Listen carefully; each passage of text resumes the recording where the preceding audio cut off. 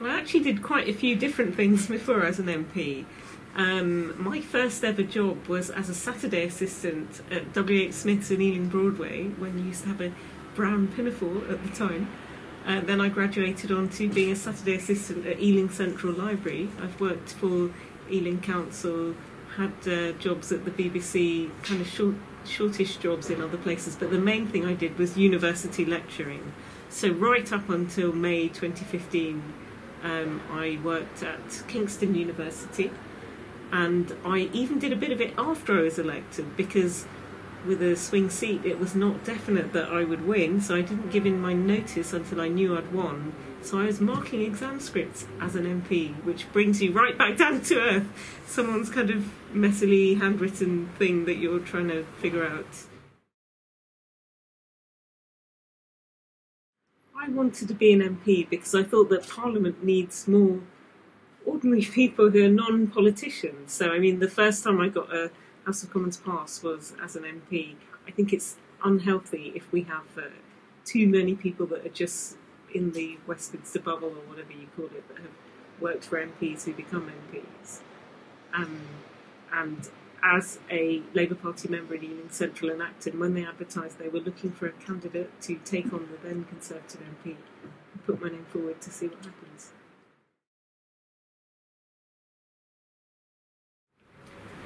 I won my seat in May 2015, so it was a strange mix of emotions, because obviously it was elation at the personal triumph of turning what was a blue seat red, but tinged with the sadness at the overall picture, because we knew that the Conservatives were back again. So it was a strange...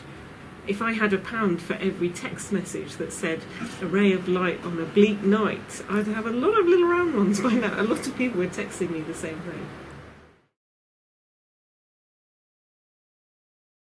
I mean, I think the one word to describe Parliament is awesome, and that's not in a sort of American teenager awesome kind of way, but it truly is an awe-inspiring building.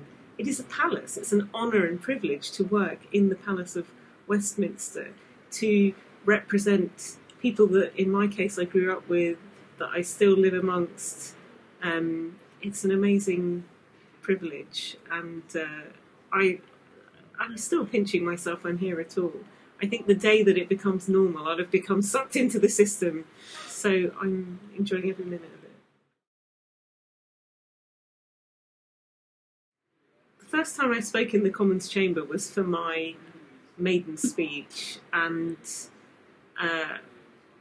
again, it's slightly awe-inspiring at first, but then I think once you get into the flow, I had supportive colleagues around me, and so I think there's a clip of Mrs. Thatcher on her last PMQs where she goes, "I'm enjoying this." So sort of the more I went on, the more enjoyable it became. In a maiden speech, I think there is a kind of formula. You have to praise your predecessor or predecessors fulsomely, and then you describe your constituency. So I painted a pen portrait of Ealing Central and Acton, which is quite a diverse seat, because Ealing and Acton are two separate places. They're quite different in character. And I described how, I think I said something like, "Mr. Speaker," in fact it was Madam Deputy Speaker, "you've probably seen my seat without knowing," because lots of it has been in TV programmes before. So the tower blocks at the beginning of Only Fools and Horses were not Peckham, those were the South Acton estate. And also I think some of the 70s sitcoms, Terry and June was originally in Ealing.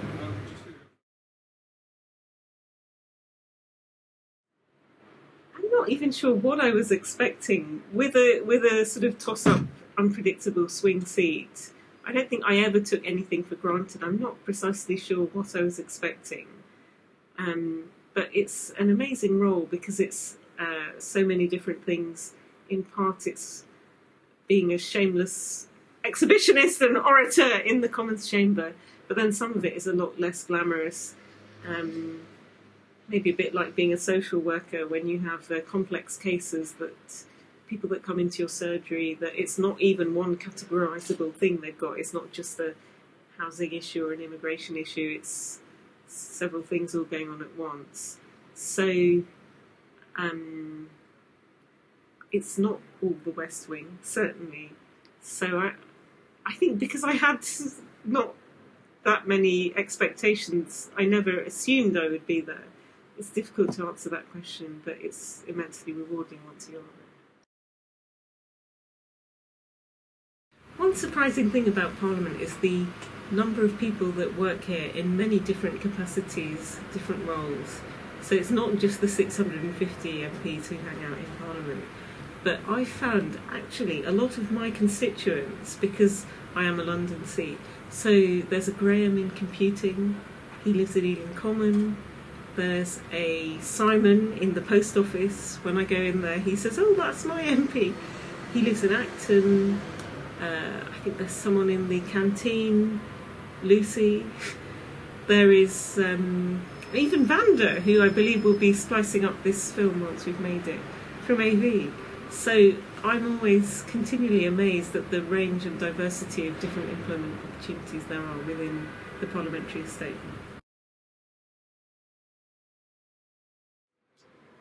I think my biggest challenge, to some extent, has been that I just don't look like an MP. So sometimes, going somewhere like the Terrace, you have to be accompanied by an MP. So people have said, "Which MP are you with?" And then I've had to tell them, "I am an MP." So that sort of, and also, to some extent, I'm representing people, including my own teachers. When I was knocking on doors, the Labour Party sets a lot of store on this knocking on doors and having conversations. Sometimes I'd meet people that sort of remembered me from double maths in 1985 or whatever. So then imagining me as the MP, most people have been very welcoming, and even the people who have said, "Where do you think you're going?" I think it's because it's teething troubles and they're just getting used to all the new faces. I would say, in a political sense, asking Prime Minister's questions, I think that the usual frequency they say that on any normal balance of probabilities, because there are 650 of us and there are 15 slots at PMQs, so when it looks all very spontaneous, it's actually literally pulled out of a hat. So people say you should get about 2 a year, but I've had 5. And even my Ealing neighbour, Steve Pound, the Ealing North MP, recently I had a group of people in and I said, "Steve, come and meet my constituents." And he said, "You're here on a rare day because Rupa Huq has not been drawn for a question." So, I mean, that has been quite exciting. There's been so many highlights, actually. I mean, it was amazing to be drawn to do a 3-hour debate on the NHS in London in my name, so I led that debate. And also, it was a highlight to get a ticket through the all-party parliamentary group on music, which I'm vice chair of, to the Brit Awards. I guess if we rewind time back to May 2015, back at that time there were 3 Labour MPs that were my colleagues who are no longer with us, and those range from one who'd been there a long time, Michael Meacher, to 2 who came in at the same time with me. So there are these sort of photos of all the class of 2015 when we got in. 2 people from that picture aren't here anymore. That's Harry Harpham, who was the last, I think they were saying he was the last deep surface miner, and Joe Cox, which is a very tragic and unusual case of being murdered on the street outside her surgery. What I'd have done differently, I guess, is spent maybe more time with them, but who was to know they wouldn't be here now.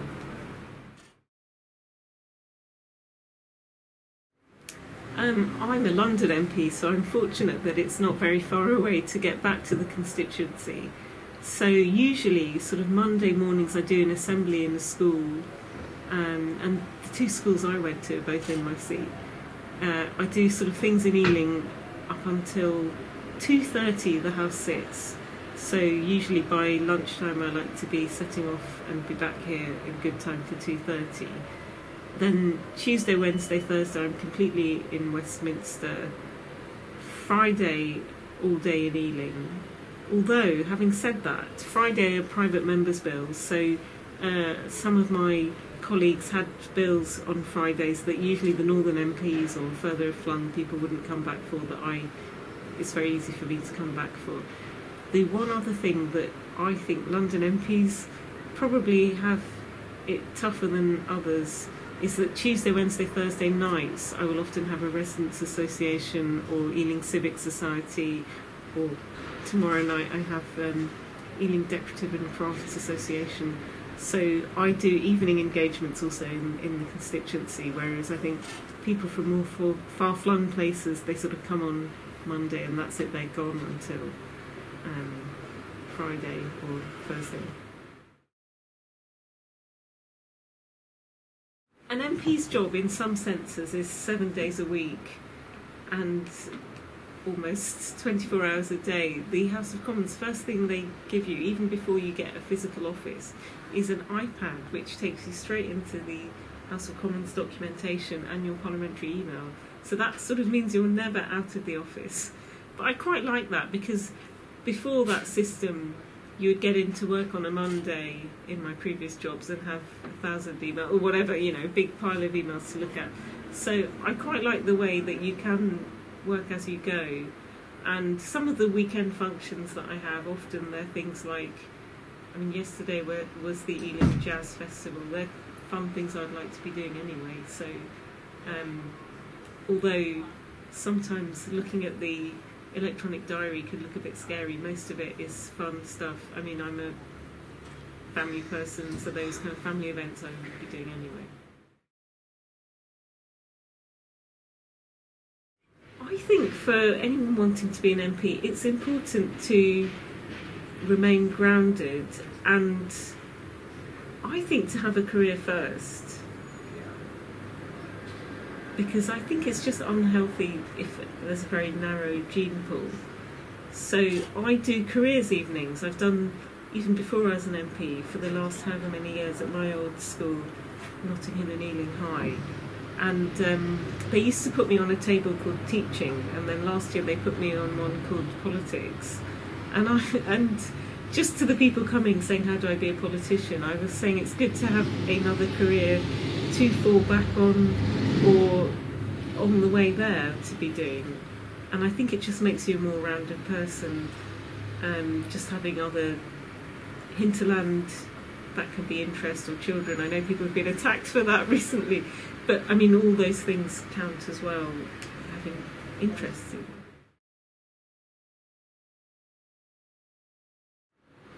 Okay, one thing you probably don't know about Parliament is that there are 3 ladies' rooms that are dotted around, at least 3, there may be more I haven't discovered, and they are lady members' rooms, so you can only go in there if you're a woman MP, and they have in there a little sofa, a TV where you can get what's going on in the chamber, a phone, and an intercommunicating door. There's a loo, one of them has a shower, and another intercommunicating door with a bed in it, so if it all gets too much you can have a lie down.